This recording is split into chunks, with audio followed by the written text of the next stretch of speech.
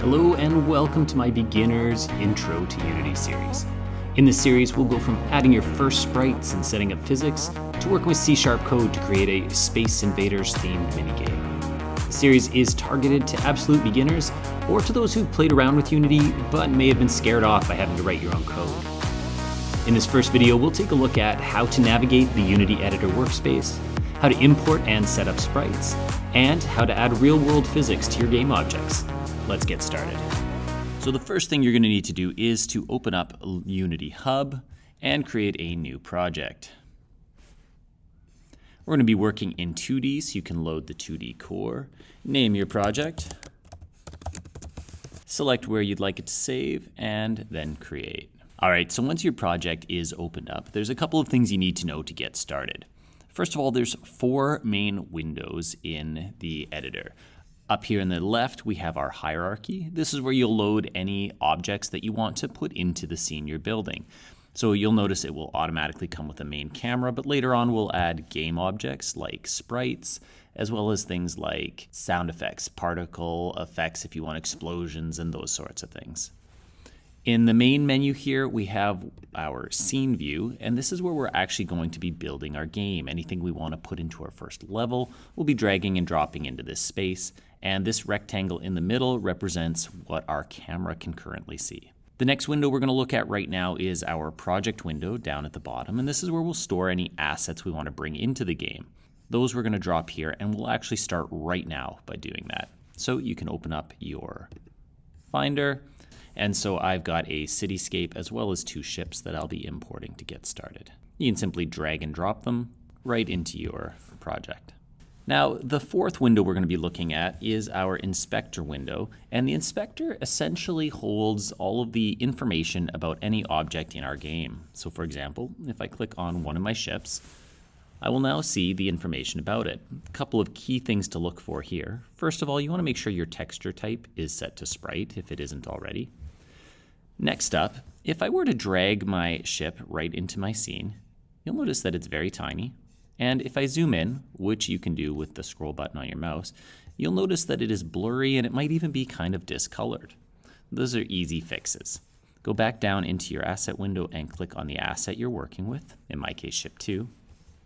And first of all, we want to fix our pixels per unit. Now, mine was built on a 32 by 32 grid, not 100, and so I'm actually just going to put 32 in there. Now, the numbers don't have to be exactly right, but you want to be in the ballpark. Now, when I hit apply, you'll notice that my ship gets larger and is closer to the size it should be. To fix that blurring, we're going to go down to our filter mode here. Unity automatically sets you to a bilinear filter, which is designed to smooth out rough edges. But if you're working with pixel art, we want those sharp, crisp edges, and so we'll pick no filter. Clicking apply, you'll see that we now have our sharp edges back.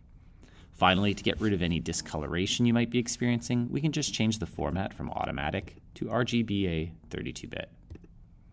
All right, now we're getting somewhere. Now at this point, we have our first game object in the game. You'll notice it is over here in the hierarchy as ship number 2. And if we look in our inspector, you'll notice that at the moment there are 2 components that have been loaded for our ship. We have the transform and sprite renderer. For the time being, we won't be needing the sprite renderer, so you can actually just minimize it by clicking the arrow there. The transform component, however, is very important. First of all, you'll notice that it keeps track of the position of our ship. Now, we could go over to our toolbar, select our move tool, and then move the ship about using the arrows or clicking in the middle to free move it. You can also set exact positions by using your transform component. So for example, I could change my X to 5 and it would move to 5. Set it to 0 and I'll be in the center of the screen. Additionally, you can rotate your ship. I'm going to want my ships to actually be moving downward as they attack my city, and so I'm just going to set my rotation to 180 degrees on the Z-axis. You can also change scale from here if you like. If you want your ships to be larger, you could scale them up, but I like mine just the way they are. Now I'm going to do the same thing for my second ship. All right, now that the ships are in the scene, we're starting to get somewhere. Let's see what happens right now if we were to play test our game.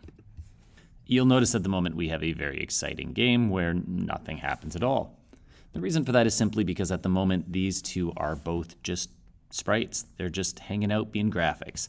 And if we want them to do something, we're going to have to add some components that tell them to do those things. So let's give that a try. First off, I just want to add some gravity to these ships so that they actually fall downwards when I play my game.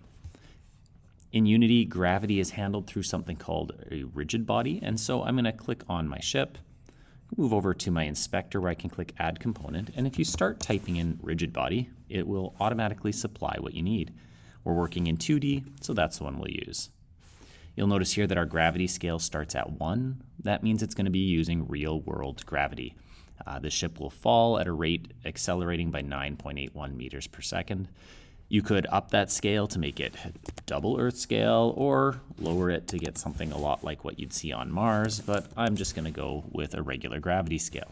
You can also do things like change the mass of your ship or the amount of drag it experiences, but I'll just leave those for now. I'm also going to add a rigid body to my second ship, and now when I press play, you'll notice the ships plummet downward. If I wanted to slow them down a little, I could minimize the gravity scale, say cutting it in half, so that some ships fall faster or slower than others. All right, at this point, we are getting close to being set up, but I want to add my cityscape that I'm going to be defending. If I take that and drag it in, you'll notice it is very small, and it's also experiencing the blurring that my other ones were. So I'm just going to quickly set those.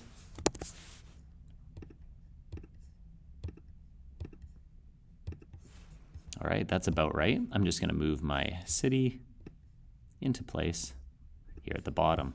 Now, the last thing we're going to do in our setup today is I just want to add a background to make this look a little more interesting. I haven't prepared a graphic for my background, but we can add a placeholder one right now. You can head over to your hierarchy where you can right-click, go down to 2D Object, Sprites, and we're just going to add a square for now. Now, the square will look unimpressive at first, but if you go to your toolbar and select your Rect tool, you'll then be able to drag the edges of this object so that it covers all of your camera. Now, you may find that your square is actually covering up other objects in your scene, and in order to fix that, you can open up the sprite renderer, and where it says order in layer, we can just pick a lower number like -1, which will move it to the back. Similarly, if I picked a higher number like 2, it would move it forward. At this point, what I'm going to do now is just go to the color, and I'm going to pick a nice nighttime-y type color so that my ships are nice and visible, but it still looks kind of like nighttime. You can now press play, and we can now watch our ships plummet downward into the city. All right, we have the starting of a good game. In our next tutorial, we'll look at how to add a point system and also create some collisions so that those ships are actually hitting the city when they move into them. Thanks for watching. This is the Night Runner. If you enjoyed this tutorial or found it helpful, please be sure to click like or subscribe to the channel.